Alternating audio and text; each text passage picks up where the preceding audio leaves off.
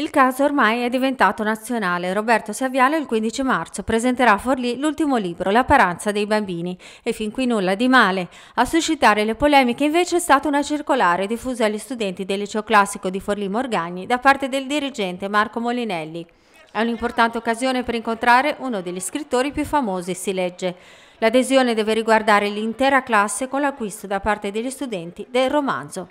Entro il 18 gennaio le adesioni riguarderanno anche il liceo scientifico, dopodiché l'ufficio stampa di Saviano contatterà l'amministrazione comunale per reperire spazi idonei. Il vicepresidente del Senato, Maurizio Gasparri di Forza Italia, ha già annunciato un'interrogazione al ministro dell'istruzione. Attacca anche il leader della Lega, Matteo Salvini, su Twitter.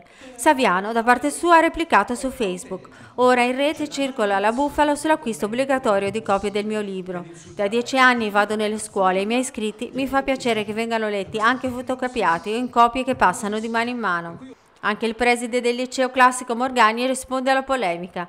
Da anni come scuola organizziamo incontri con gli autori. Con Saviano la modalità è la stessa.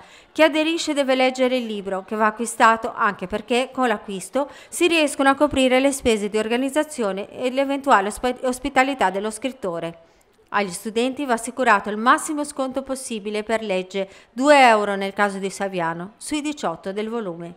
Intanto si stanno già organizzando delle manifestazioni. Noi ci auguriamo una smentita da parte dell'istituto nelle giornate di oggi o comunque immediatamente.